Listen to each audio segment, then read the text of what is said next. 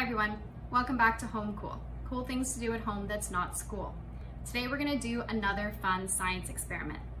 Now you guys at home, you can do this as well. It's super simple, but you will need your parents to buy some stuff in advance. If not, feel free to follow along and learn as I go through the experiment. Have you heard of the term molecular gastronomy?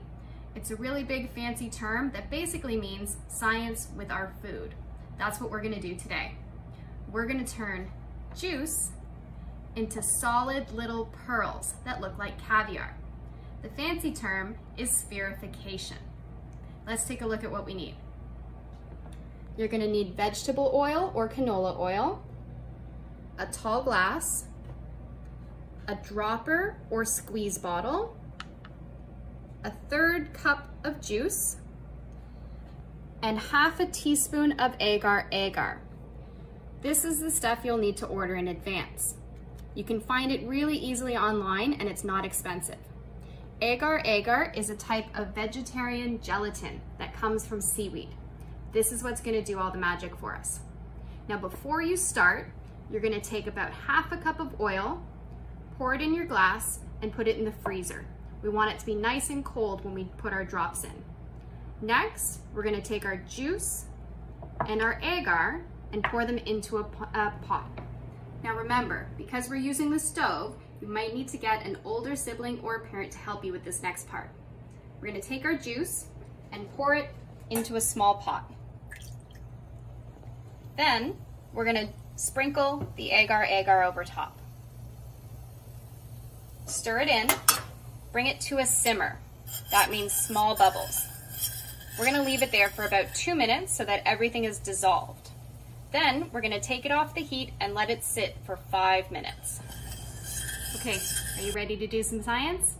We're gonna take our dropper, take in a little bit of our liquid, and carefully drop it into the oil.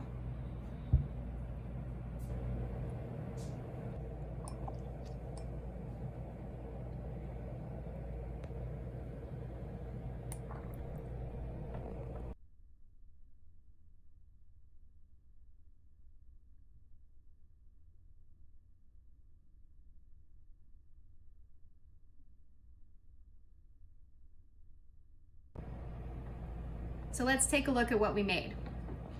I've scooped out a few of them, and there we go. We've turned our liquid into little pearls.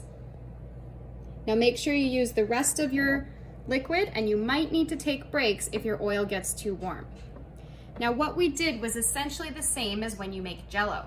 You put your gelatin into your liquid, bring it to a boil, and then put it in the fridge. What we did is we forced it to become gel a lot faster by taking our liquid and putting it in the cold hydrophobic oil. Now hydrophobic means that oil hates water. It wants to repel it, push it away. That's why it didn't mix with the oil when we put the drops in. Now that you've pulled them out, you can rinse them off and then eat them. Now I hope you guys had fun with this experiment. Remember, it's called molecular gastronomy. I used fruit punch, but you guys can actually use whatever you want. You can use orange juice, you can use lemonade, you could even use iced tea. Whatever you have at home and whatever you think will make delicious little pearls. If you guys do the experiment, make sure to comment with pictures or videos so I can see your creations. Have fun, everyone.